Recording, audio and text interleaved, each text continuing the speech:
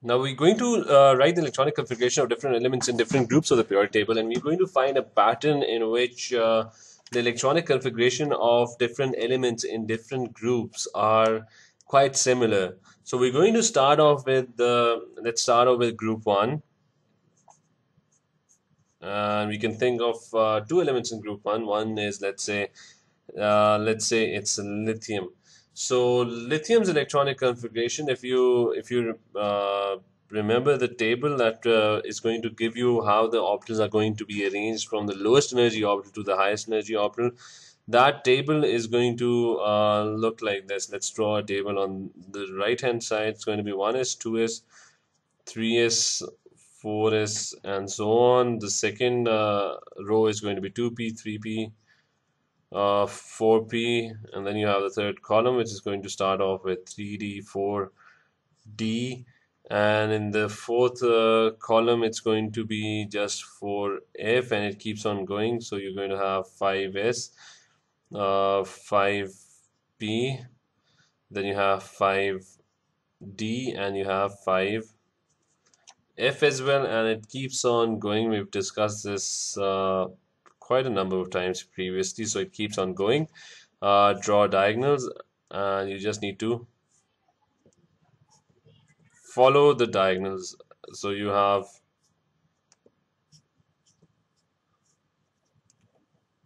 and I think that would be enough. So 1s is going to be filled first, then 2s, then after that 2p, then you have 3s being filled, then 3p is going to be filled, 4s is going to be filled, then 3d is going to be filled, 4p is going to be filled, and then 5s is going to be filled. So we have lithium with us. Lithium has just 3 electrons. So now lithium has 3 electrons. The electronic configuration of lithium is going to be 1s2. That's the first shell, first orbital, and then there's 1 electron left, which is going to go into the second s orbital of the second shell. So 1 electron over there. Let's take another element from group 1, and we already know sodium is part of group 1. It has 11 electrons. We've probably done the electronic configuration of sodium as well. There are 2 electrons in the 1s orbital. There are 2 electrons in the 2s orbital. Then you have the 2px, 2py, and 2pz orbitals. So you have, because 2p orbital is consisting of 3p orbitals, which are 2px, 2py, and 2pz. Each one is going to be completely filled because we have quite a number of electrons. So 2 electrons in the s, 2 in the 2s, 2 in the 2p, a total of 6 in the 2p orbitals. That gives you a total of 10 electrons, and the last orbital that's going to be filled is going to be the 3s orbital, which will have only 1 electron. Now, one pattern that's emerging is that every time, if you talk about lithium, it had an s orbital and it had 1 electron going into the s orbital. That was the last orbital being filled. Similarly, in sodium, you had the 3s orbital and there was only 1 electron going into that orbital, and that was the last orbital that was being filled. So, if I talk about potassium now potassium is also in group 1. So I'm expecting that the last orbital to be filled is again going to be S, and it's going to have 1 electron in it. So let's talk about potassium. Potassium has 19 electrons. So the electronic configuration of 19 electrons is going to be 2 in the 1s. There'll be 2 in the 2s. Then you're going to have 2px, 2py being filled, and 2pz. They will be completely filled as well. And then you have, after 2p, you have the 3s orbital being filled. So the 3s is going to have 2 electrons. After 3s, you have the 3p orbital being filled. So it's 3px, 3py, 3pz. Each one is going to have 2 electrons in it. So that is a total of 18 electrons. 2 plus 2, 4, 4 and 6, that's 10, and 2, 12. 12 and 2, that's 16 and 18. So I have 1 electron left, and if you look carefully, that 1 electron is going to go into the 4s orbital. So 4s orbital is going to have 1 electron left in it. So the pattern has clearly been shown, and that is that the last electron going into Potassium is an s orbital and it has one electron in it. Similarly, the last electron being filled in sodium, that's an s orbital as well. It has one electron in it. And same is the case with lithium, which is also in group 1. So the last electron in that case is also being filled in the s orbital. So whenever you have group 1, the rule is that the electronic configuration, the outermost orbital is always going to be an s orbital. It could be the 2s orbital or the 3s orbital, or it could be part of that s orbital, could be part of any shell, but it must have one electron, and the last orbital is going to be an s orbital. So that is one pattern that has emerged. We can discuss other patterns as well. Let's talk about group 2 now.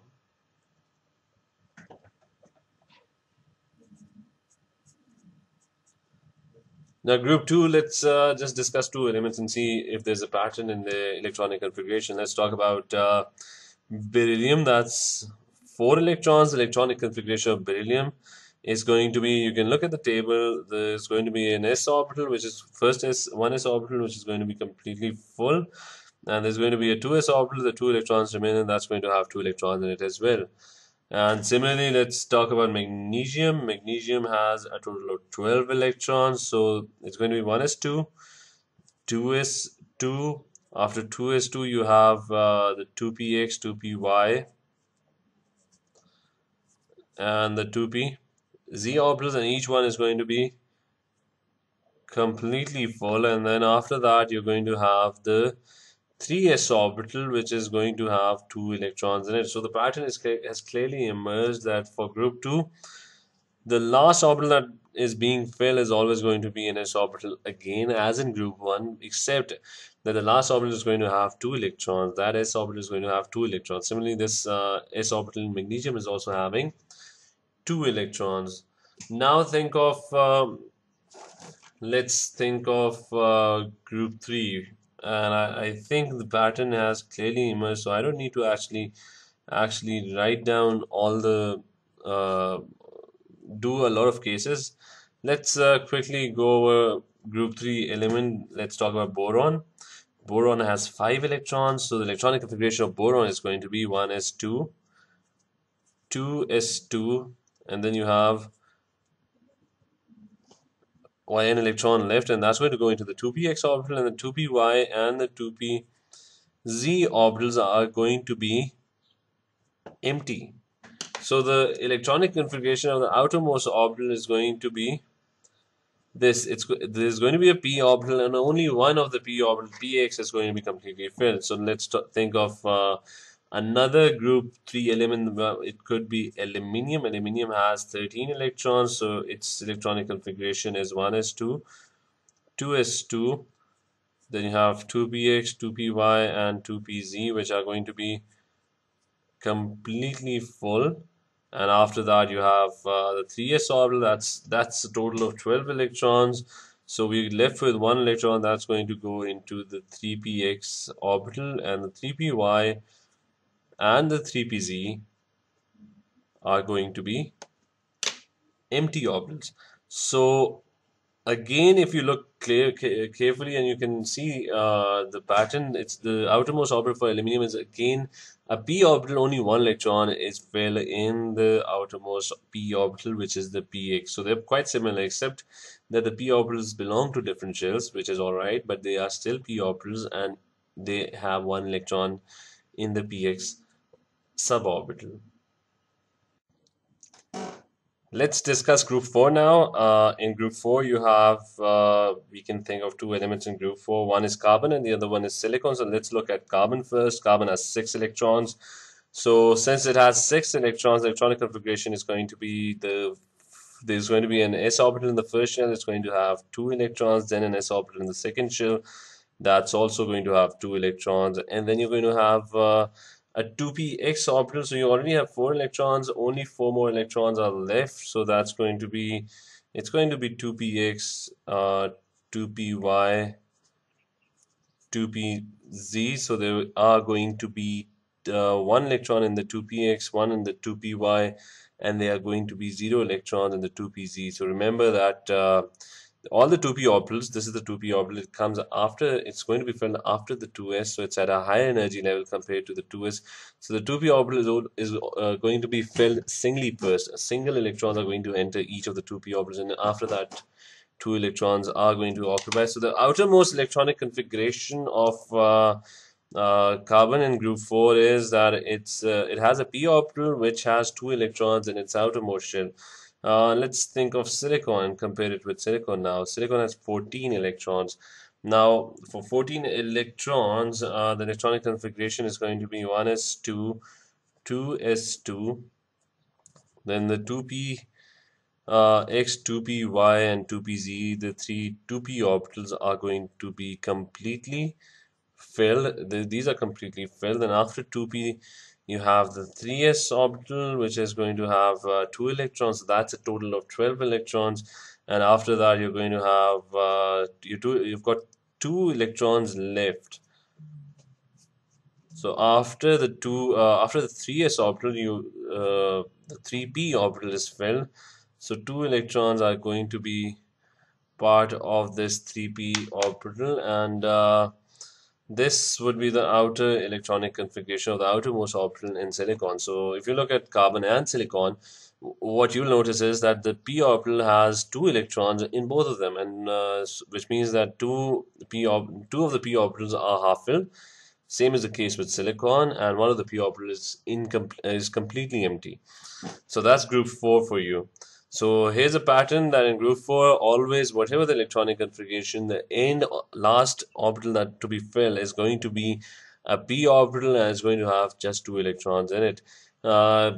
Moving quickly to group 5, you have nitrogen in it, 7 electrons. Let's quickly do its electronic configuration. It's 1s2, 2s2, 2p x, 2py, and 2pz. So 4 electrons over here. We've got 3 electrons left. So these p orbitals are going to be filled in a single manner first. So this is the outer electronic configuration where you have a p orbital which has 3 electrons in it. And each of the p orbitals, px, py, pz, are all half filled. Compare that to phosphorus, which is also in group it's in group 5 as well. So comparing this to phosphorus, it would be 1s2, phosphorus would be 1s2, 2s2, the 2px, 2py,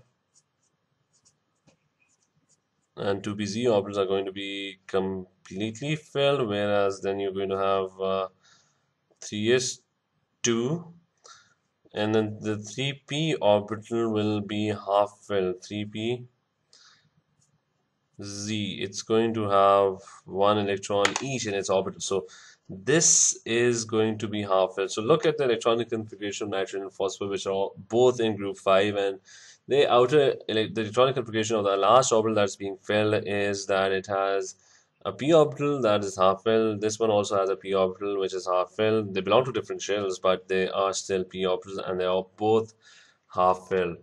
So moving on. Group 6.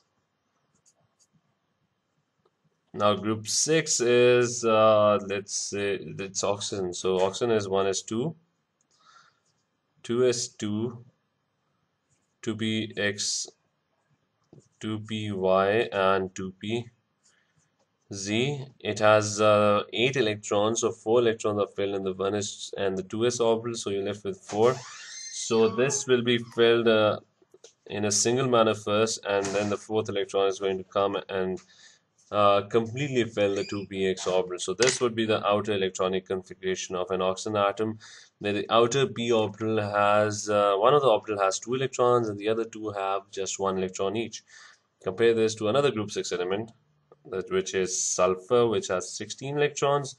So you have 1s2, 2s2, 2px, 2py,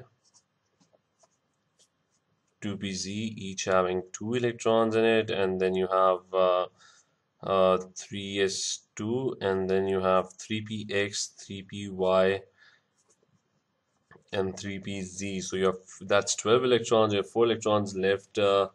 Let's quickly fill 4 electrons. So it's going to be filled one electron each is going to be filled first, and then the fourth electron is going to completely fill the 3px orbital. So this is the outer electronic configuration of sulfur.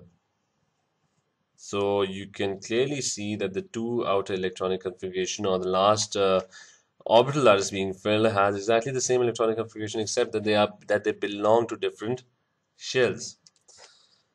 And we can continue this with group 7. Let's compare fluorine and chlorine. Now fluorine is going to be 1s2, 2s2, that's 4. We've got five electrons left, which are going to fill the 2px, 2py, and 2pz orbital. So filling 5 electrons in the 2p orbital would be 1 electron would first enter each of the 3 orbitals, and then the fourth and the fifth electron are going to enter the 2px and 2py and will make them completely full. So this is the outer, this is the electronic configuration of the outer orbital for fluorine, where one of the px orbital is completely full, one of the py orbital is completely full, but one of the pz orbital is half filled. Let's compare this with chlorine, which is also in group 7. Comparing this with chlorine, it's going to be 1s2, 2s2. Then you're going to have the 2px, 2py, and the 2pz orbitals. All of them are going to have 2 electrons each in them. Then you're going to have the 3s2 and the 3px, 3py, and 3pz, and that is now a total of 17 electrons.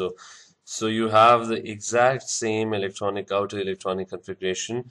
The orbital is again going to be a p orbital in chlorine as well, and 2 of the p orbitals will be completely full, whereas 1 would be half filled.